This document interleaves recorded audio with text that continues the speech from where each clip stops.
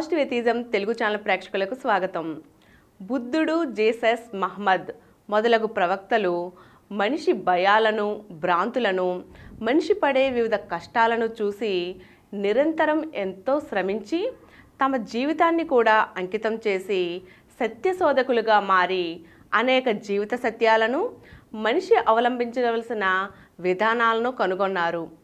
కానీ వారి కాలంలో వారు ఆస్తిక నమ్మకాలను ఖండించడంచే నాస్తికులుగా కూడా భావించారు. అంతేకాక వారిని, వారి అనుచరులను కూడా బాధించేవారు. కానీ తరువాత వారి మాటలు, వారు చెప్పిన విధానాలు ఎంత సత్యాలో గ్రహించి వారిని అనుసరించేవారు ఎక్కువయ్యారు. వారి భావాలు, వారి జీవితం ఎంతోమందిని ఆకర్షించడం జరిగింది. ఈ విధంగా వారి అనుచరులు ఎక్కువయ్యారు. అంతేకాక వారి ఉద్బోధలు అప్పటి కాలం కన్నా ఇప్పటి కాలం వారికి తమ జీవితాలను సరిదిద్దుకోవడానికి ఎంతగానో తోడ్పడేవి. మత పెద్దలు వారిని దైవాంశ సంభూతులుగా ప్రకటించి వారిని కూడా దేవతారూపాలుగా మార్చేశారు. ఇదే విషయమై ప్రముఖ నాస్తికోద్యమ నాయకులు శ్రీ గోరా గారు రచించిన నాస్తికత్వము దేవుడు లేదు అనే పుస్తకం నుండి ప్రవక్తల యుగము అనే అంశం ద్వారా మరికొన్ని విశేషాలు తెలుసుకుందాం. ప్రవక్తల యుగము. బుద్ధుడు, జీసస్, మహమ్మదుల యుగాలు వచ్చేసరికి మానవ సంఘం కొంత నాగరికతను పొందింది. విజ్ఞానము, సంఘబలము హెచ్చింది. అట్టి సందర్భంలో ఈ ప్రవక్తలు వారి అభిప్రాయాలను వెల్లడించారు. వారి సోదరులు ఆరాధిస్తున్న దేవుళ్ళు పూర్తిగా అబద్ధమని ఈ ప్రవక్తలు చెప్పారు. నాటి విజ్ఞానాన్ని బట్టి ఈ ప్రవక్తలు దేవుడను భావాన్ని పూర్తిగా తొలగించలేకపోయారు. ఈ ప్రవక్తలను పాత దేవుళ్ళ స్థానంలో క్రొత్త దేవుని స్థాపించి నూతన మతాలను నెలకొల్పారు. కానీ ఈ ప్రవక్తల దేవుళ్లకు, పాత దేవుళ్లకు చాలా భేదాలున్నాయి. ఈ దేవుళ్లతో పాటు జీవుడు, పరలోకం భావాలు కూడా మారిపోయాయి. ప్రవక్తలు నెలకొల్పిన మతాలు కూడా ఆస్తిక సాంప్రదాయాలే అయినను వీరి మతాల్లో నాస్తిక భావాలు ఎక్కువగా చొరబడ్డాయి. ఆదిమ మానవుని ఊహ విస్తారంగా ఉండటం వలన దేవుడనే భావం ఏర్పడినా తరువాత కాలం వారు ఈ దైవభావం ఎలా ఏర్పడిందో ఊహించి దాని వెనుక ఉన్న రహస్యాన్ని కనుగొన్నారు.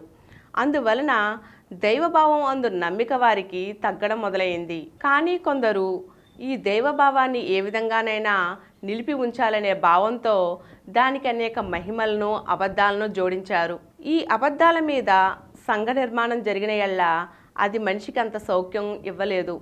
అందువలన తరువాత కాలంలో కొందరు ప్రవక్తలు ఇందులో కొన్ని మార్పులు తీసుకురావాలని ప్రయత్నించారు. మత విశ్వాసాల్లో దేనిని ప్రశ్నించరాదు అనే నియమం ఉండడం వలన, మరియు ఈ ఆస్తిక భావాలు తరతరాలుగా యుగయుగాలుగా వస్తున్నాయి అనే నమ్మకం వలన ఈ దైవభావం అనేది అలాగే నిలిచి ఉంది. కానీ ఇది సంఘంలోని నీతికి అడ్డుకు తగిలింది. ఈ విధంగా సంఘంలో మోసం, అవినీతి పెరిగిపోయాయి. సామాన్య ప్రజలు ఎన్నో ఇబ్బందులను ఎదుర్కొనసాగారు. వీటి నిర్మూలనకై ప్రవక్తలు మతంలో కొన్ని మార్పులను చేశారు. కానీ అప్పటి వారు వారిని ఆస్తిక భావాలకు వ్యతిరేకంగా వెళ్తున్నారని నిందించసాగారు. కానీ తరువాత వారి మాటల వెనుక సత్యాలను గుర్తించి వారు చూపించిన విధానాలనే అవలంబించారు. అదే విధంగానూ ఇప్పుడు మనం తెలుసుకుందాం. మానవ జ్ఞానం చాలా వరకు నిర్ధారణ మీదనే ఆధారపరిచారు. మోక్షకాంక్ష కన్నా మానవ సేవకే ప్రాముఖ్యాన్ని ఇచ్చారు. దేవుడు శిక్షించు స్వభావం గల రాజు వంటివాడు కాడని, ప్రేమించు దయగల తండ్రి వంటివాడని బోధించారు. దీనితో దేవుడంటే భయానికి బదులు భక్తి, ఆరాధనలకు బదులు స్తుతులు, బలులకు బదులు విందులు వచ్చాయి. మత గురువులతో నిమిత్తం లేకపోయింది. ఈ నూతన అభిప్రాయాలను అనుసరించిన వారికి స్వేచ్ఛ, సంఘదృష్టి ఏర్పడింది. ఈ ప్రాచీన నూతన దృక్పథాలకు వ్యత్యాసం ఉంది. అందుచేతనే వారి అనుచరులు మత విరోధులుగాను, నాస్తికులుగాను పరిగణింపబడి హింసింపబడ్డారు. కానీ ఈ ప్రవక్తలు ధైర్య సాహసాలతో నిలిచి అప్పటి మతాచారాలను తీవ్రంగా విమర్శించారు. పాత మత జ్ఞానం, పాత దేవుళ్ళు అబద్ధమని స్పష్టంగా తెలియచేశారు.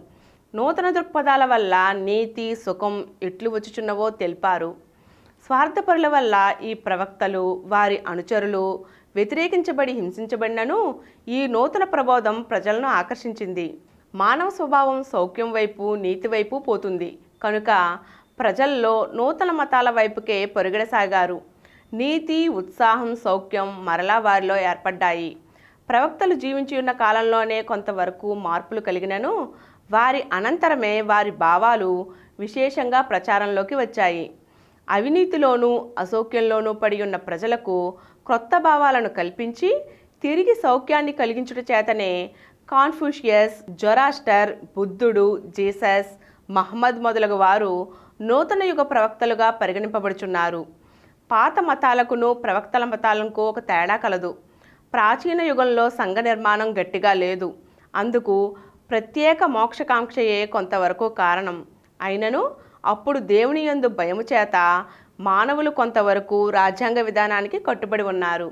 ఈ విధంగా మత గురువులు, రాజులు తమ ప్రాబల్యాన్ని ఉపయోగించి ఈ మతాచారాలను యథావిధిగా కొనసాగిస్తున్నారే కానీ ఏనాడో మనుషుల్లో ఆస్తిక భావాలు నశించి నాస్తిక భావాలు ప్రజ్వరిల్లాయి. కానీ ఆచరణలో మాత్రమే ఇవి నడపబడుచున్నాయి.